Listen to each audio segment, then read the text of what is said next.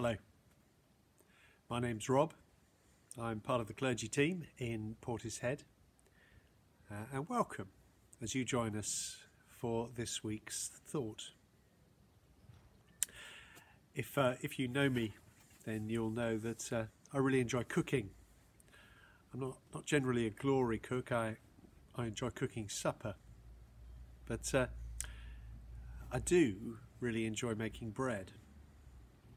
There's something quite magical about bread, how just a few simple ingredients, flour, water, yeast, a bit of salt, can turn from a rather wet, sticky lump into something very special indeed.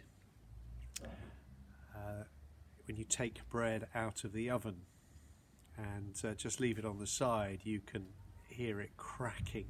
It produces this wonderful smell, and then you break it open and something's happened inside, that the yeast has produced gas which creates these little spaces, and it's become something soft and lovely. We kind of lose that when we buy our bread ready sliced and wrapped in plastic. It's not quite the same. And bread is something foundational to life. Of course, we have lots of ways of eating carbohydrate. We can eat rice, we can eat potatoes, we can eat pasta. But long ago, for us in this country, as for the people in Israel in Jesus' time, bread was what they ate every day.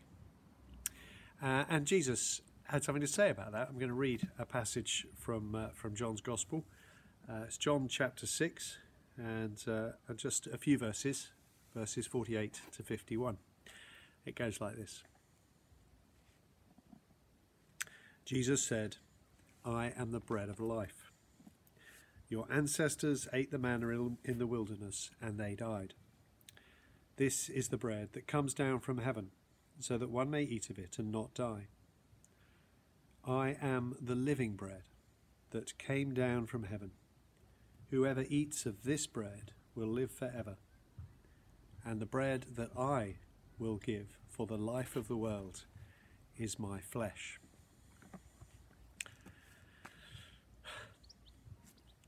Well, perhaps our first reaction is that's a little weird. Perhaps if we're kind of tuned in to the church and to its life and what happens there, we might think about communion or the Eucharist. This place where we each week gather and eat bread and drink wine. But one of the things that's happened to the church over the 2,000 years is that we've kind of stopped the bread that we eat at the Eucharist looking like bread. It doesn't look like what we buy from the supermarket. And, well, there are good reasons why that's happened. But I think the danger is that we've turned this bread that we eat at the Eucharist into some kind of spiritual bread. It's not really bread anymore, not proper bread. It's kind of spiritual bread. It's a different sort of bread. And that's a shame, because I think it dilutes a little bit what Jesus said. The first thing he talks about is comparing the bread that he is to the manna that the Israelites ate in the wilderness, bread that kept them alive when they were in danger of starving to death. But he's also talking about the kind of ordinary bread that people ate day by day, the bread that they needed to keep them alive. And he says, I'm this kind of bread.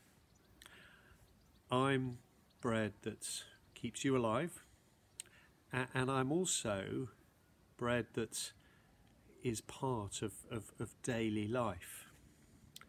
That in talking about himself as I am the bread that comes down from heaven, Jesus is holding a quite an important tension between saying, yes, I have come down from heaven, but I've inhabited the ordinary stuff of life, the everyday things that we take for granted. Bread. This thing that we need to keep us alive. And in saying that, Jesus is saying some really important things that we need to really take to heart as we work out what it means to live as followers of Jesus, as God's people in the world. That God reveals himself through ordinary stuff. In coming and being present in the bread of communion, he's saying, I'm present every time you sit down and eat. I'm present in the ordinary stuff of life, the stuff that keeps you alive. And if we're very fortunate, we sometimes, or more frequently, get to eat bread and other food with other people. And there, in those meals that we share, God is present in Jesus too. And communion reminds us of that every time we eat with other people, it's special. But in these words, Jesus also reminds us of the importance of the physical. That God is the creator of the world that we live in and every part of it. And he doesn't just love human beings in the kind of way that he's going to kind of extract them from this creation. He says, actually, I love everything that I've made.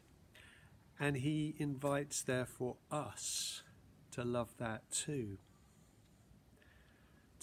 To recognise that these things matter. And so there's a really important invitation on us as human beings to take good care of the world, to recognise that all of creation points us to God because he made it. And so in these days when creation's groaning and straining and under pressure, when we've extracted so much from the earth that it's in danger of overheating, so that, some people in the world aren't going to have enough to eat. Some people are going to be overwhelmed by rising sea levels. We can't just say that doesn't matter. It really does matter. And it grieves God that we've done that. And so we as God's people need to work out how we can be a part of making that right.